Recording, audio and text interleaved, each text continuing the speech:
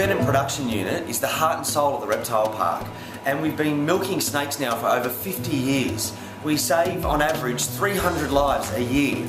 Now, we keep the world's most dangerous snakes, and in this room alone is the two most toxic snakes on earth, the inland taipan and the coastal taipan, responsible for a lot of bites the coastal taipan is.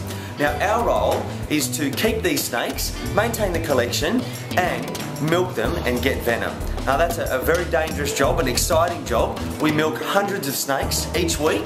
We produce the raw venom that goes off to the serum laboratories and gets made into life-saving anti-venom.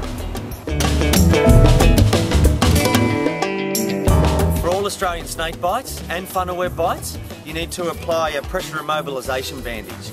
Now, you can purchase these bandages from chemists. They're brilliant because they have a rectangle, and when you apply it to the correct pressure, it turns to a square.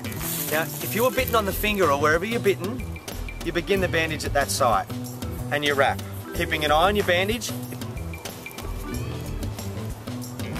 As you roll up, you should remember, remove any jewellery, anything, because your limb is likely to swell.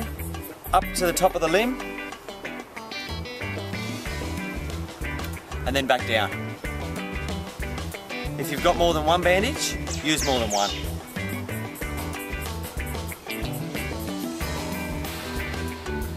Okay, to the tip of the fingers.